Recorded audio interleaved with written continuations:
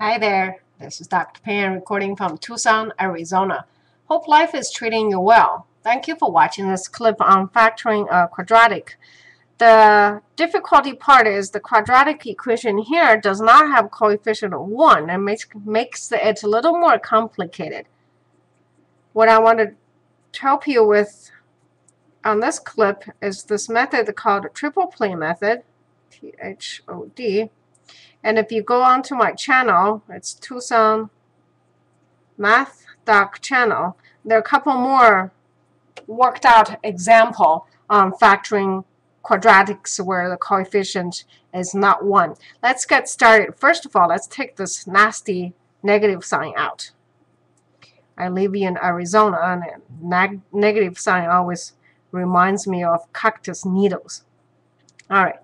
Now what we're going to do is inside, I'm going to factor, the coefficient is still not 1 over here. I'm going to factor this quadratic equation by tricking the system that I'm going to multiply those two in here. I always draw a box here to remind myself this is my fake dreamy world.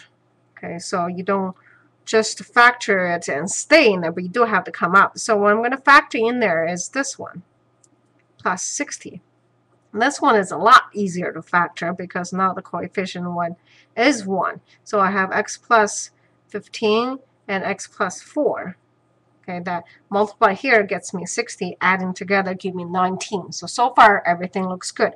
Now when I come out the dreamy world, I need to do some manipulating basically. I'm going to put a 6x where the x used to be. Okay, this is my fake x here. I'm going to put a 6x back in and then still add a 15. Now some of the more attuned students probably will point it out right away. Hold on a second.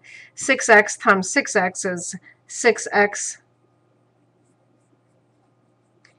It's 36x squared. That does not equal to 6x squared because we started with the 6x squared. So what I need to do here then is divided by 6.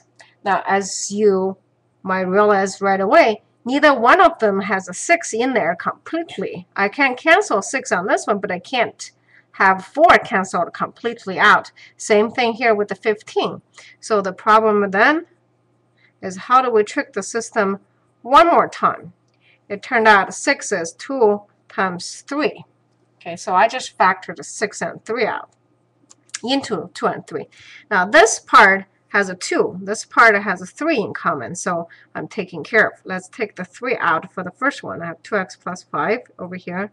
And then let's take 2 out for the second one. I have 3x plus 2 here. Okay, now divided 2 times 3, I'm almost home free. 2 goes away, 3 goes away, and the answer is minus 2x plus 5, 3x plus 2. Okay, that's my final answer. Now, as always, as a mathematician or a math student, whichever one you want to call yourself, it's always really good idea to double check your work. So let's check our work here, especially on the test. There's nothing more annoying than getting a test back thinking you did really well, but then you get surprised with a low score. So let's just double check our work. I have a 6x squared for the term on top, and then I have a 4x here, and then I have a 15x here, and a plus 10. Okay, so I have 6x squared plus 19x plus 10. Okay, now since I have a minus sign in the front, plus 19x plus 10, I should have everything back where I started, which is minus 6x squared minus 19x minus 10. And what do you know? I got exactly everything back. Just the way it's supposed to be. Math hopefully doesn't throw too many curveballs at you. All right? That's how we handle factoring the quadratics where the coefficient is not a 1. Once again, from Tucson, Arizona, this is Dr. Pan making learning math fun, or at least trying to. If the video has been helpful, I would appreciate a comment or a thumb up. Until next time, have a confident day.